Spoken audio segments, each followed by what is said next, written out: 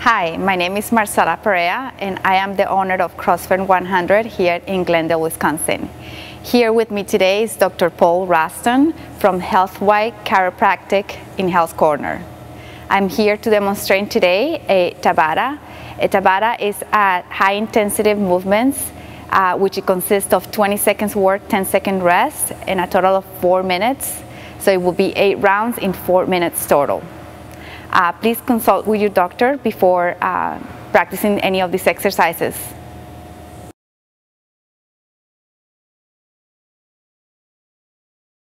This exercise Marcela is going to be demonstrating is called the air squat. It's basically a lower body motion, so it'll be running in the front and the back of the legs and the glutes. So Marcela will demonstrate a few reps of the air squat. The big things to look at with the air squat are that the knees are pointed out.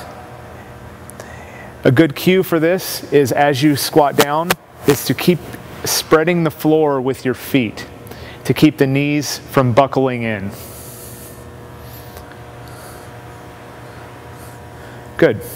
Now, if you're having any type of orthopedic issues with your knees or your lower back and you can't quite go as far down as Marcela was going, I recommend using a box or something to sit. You could use a chair to sit back down onto. So we'll demonstrate a couple reps using a box.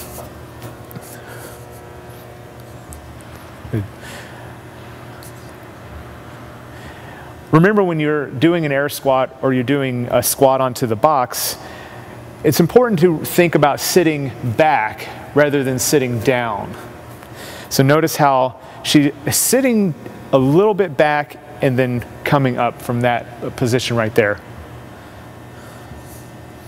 We are going to be doing the air squat. I'm going to have the position of my feet and the beep is telling me to go, so I'm going to get as many squats as I can in these 20 seconds.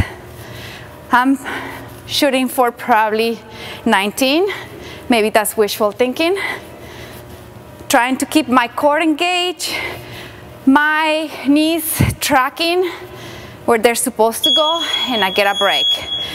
If you have any knee issues, we're going to be using the box. The box is going to be here to guide us. And same thing. Sit in the box. Still trying to get as many squats as I can. Making sure that I am sitting, taking my time, still in these 20 seconds of work.